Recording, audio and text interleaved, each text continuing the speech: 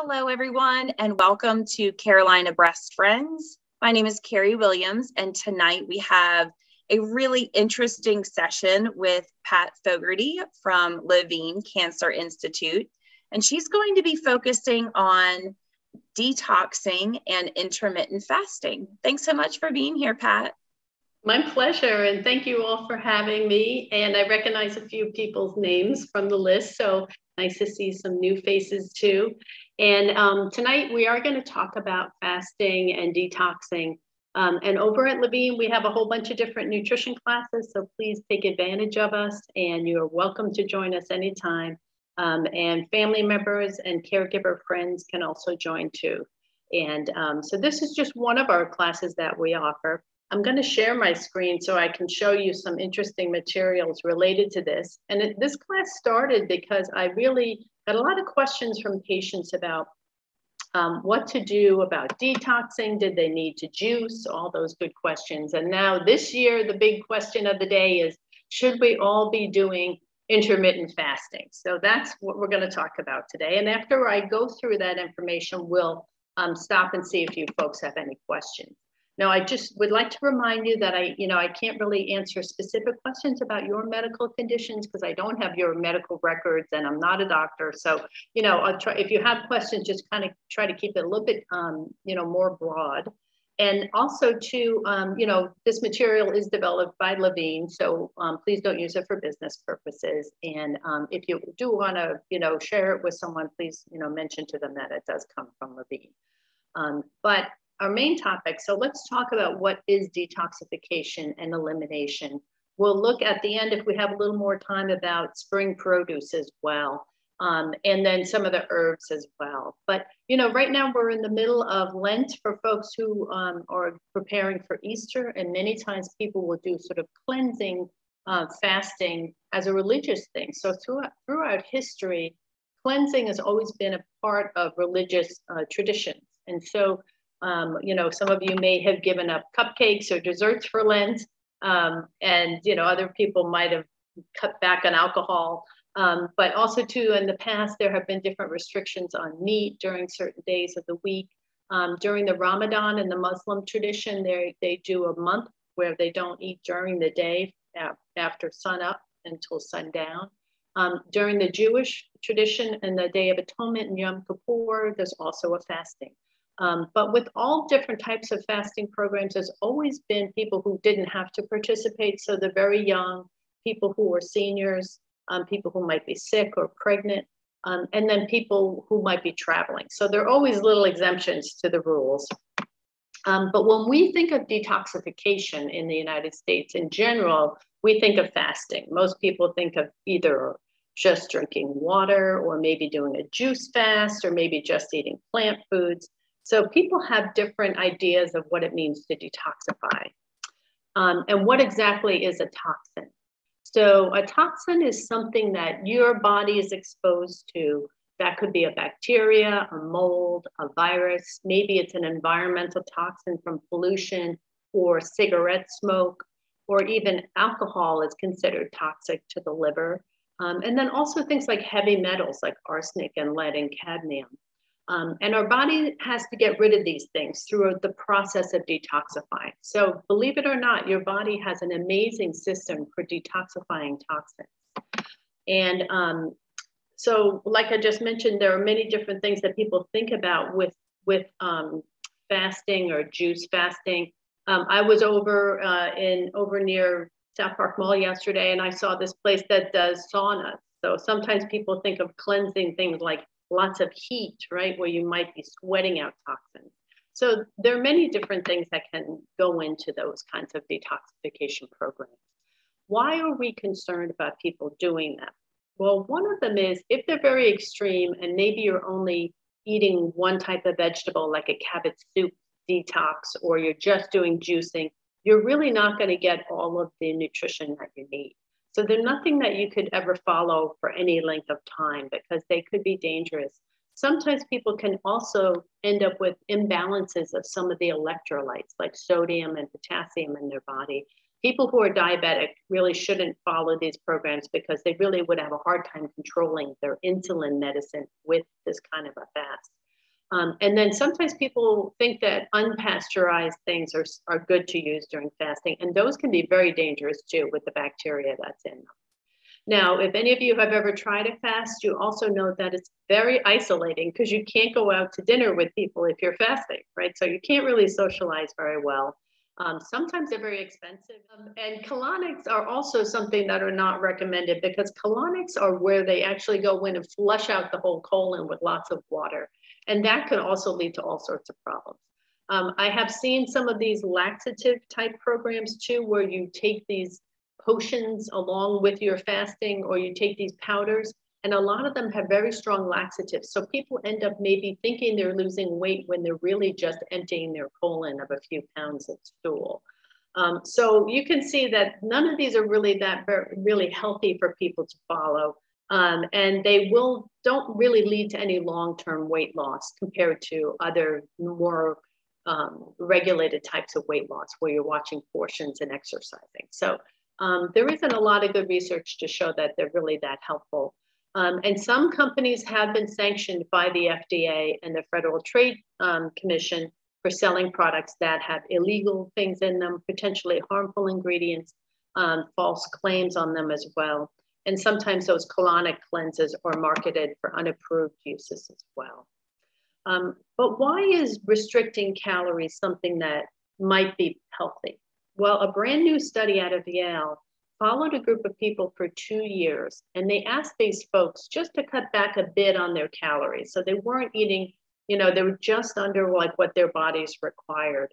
And it really did seem to help the thymus gland, which is important for making those infection-fighting T cells. And also another benefit they found was that the people's fat tissue became less inflammatory.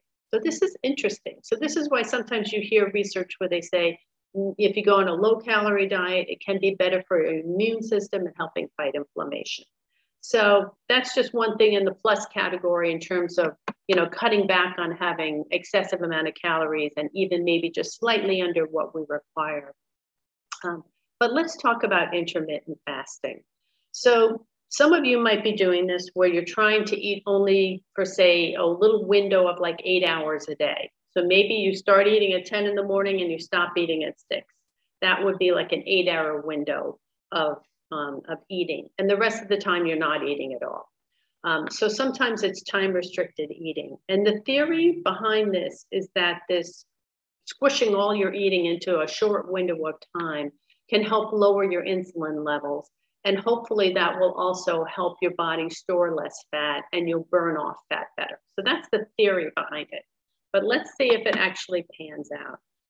And why are people attracted to this? Well, everybody wants to lose weight, right? 2 out of 3 Americans now are either overweight or obese. And so a lot of us need to lose weight.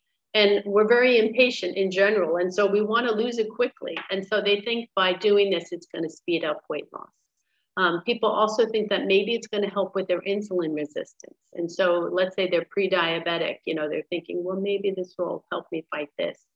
And then lastly, some people who've had cancer think that maybe intermittent fasting will be helpful in helping them to fight recurrence. And so we'll talk about that too. But as I said before, intermittent fasting is never recommended for anyone with diabetes or other blood sugar problems, because if you're taking a medicine, they have to be very careful about how they time that medicine with their food. So it's tricky to really accurately, figure out if this intermittent fasting works, because sometimes on some programs, they'll let people eat whatever they want in those 8 hours of that window of 8 hours of eating. Other times they say, oh no, you have to eat just certain types of foods and a certain number of calories. So sometimes it's very hard for researchers to actually compare different studies. One small study that was done showed that intermittent fasting could be effective at helping obese people lose weight compared to other diets where people were, measuring foods and things like that. So this group of obese middle-aged women lost about 5% of their body weight in 12 weeks, which would be about 10 pounds if you were 200 pounds. But there was nothing magical about it. Really, the reason they lost weight is that they ended up eating fewer calories, because a lot of us eat at night. And so that's one of the things I want you to think about. Do you snack after dinner? You know, are you eating pretzels and cookies and things like that? If you stop eating earlier in the day and don't eat till the morning, you're probably going to take in a lot fewer calories than if you're snacking at night. So this study showed that it didn't lead to any more weight loss than just eating regularly and cutting calories, like the typical things you've heard of for years. Some of the other problems that they have seen with this, like we've talked before, is it's hard to fit it into your normal life. You know, you can still go out to dinner with friends when you're dieting if you can make smart choices, you know, have maybe a small piece of fish and some salad and a steamed vegetable. But if you're just drinking a juice or doing intermittent fasting where you're trying to only eat during those short window of time, it's hard to socialize. Another thing is it's very hard to get all the nutrition you need, and especially things like calcium. And, you know, bones are very hard. It's hard to get enough calcium for your bone health.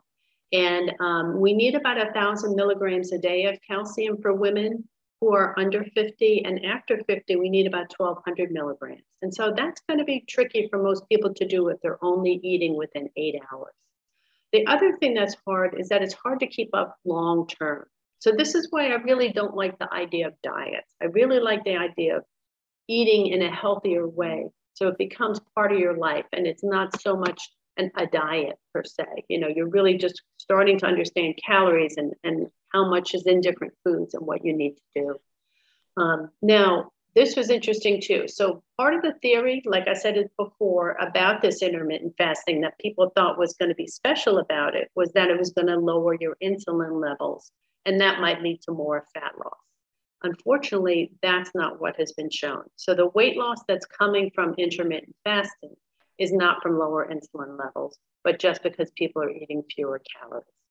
So it really comes back to that same thing we've been talking about all these years, you know, trying to cut back on the calories rather than the fact that this is special because there's something magical about it, how it affects your metabolism. I will tell you, though, that if people choose to do intermittent fasting, let's say you're someone who really thinks this would work well for them, they really need to make sure that they do some strength training, okay? Because you don't want to lose the muscles when you're dieting. This applies to all kinds of diet, but especially intermittent fasting, because strength training helps you keep your muscles. And once you get into your 40s or so, we all start losing our muscles. Once you're in your 60s, that loss of muscle really accelerates. So you really need to make sure that if you choose to do this, that you're doing some strength training. And by that, I mean some kind of resistance bands or some sort of little lightweight, something to work those muscles to make sure that you're not just losing your muscles when you're doing this, that you have lower calories. Now, along these lines, it is not recommended that senior citizens use intermittent fasting. And the reason for that is as we get older, we need a little more protein to kind of counteract that loss of muscle. So let's say the average older person, you know, average weight, maybe they need, let's say 70 grams of protein a day, which is higher than a younger person. It's hard to get 70 grams of protein in 8 hours, right? It's really not that easy to do. And we know from studying nutrition that protein needs to be spread out to be absorbed better. All right, so let me repeat that. So protein needs are higher in seniors. Protein intake needs to be spread out through the day to be better absorbed. And so when someone's trying to squeeze in a lot of protein, like 70 grams in 8 hours, it's going to be hard to do. The other thing to consider is that you can't absorb more than 30 grams at one time. So if you're trying to do, say, 70 grams, it means that you have to separate, you know, you'd have to separate your meals. And if you're doing 8 hours of eating, you're probably only eating 2 meals in that 8 hours, right? So you would really be over the amount that you could absorb at any one time. So for this reason, I don't think this is a great idea for seniors.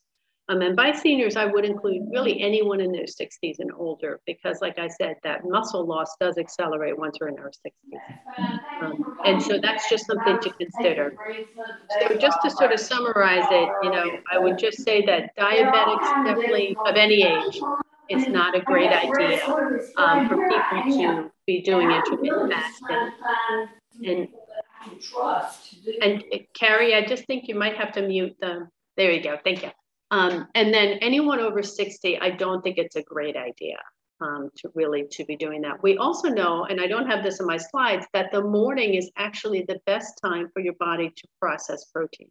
It's kind of against how we normally eat, right? Most Americans, that's our meal with the lowest amount of protein. But we know from research that that's actually for all ages the best time of the day for the body to metabolize and absorb protein.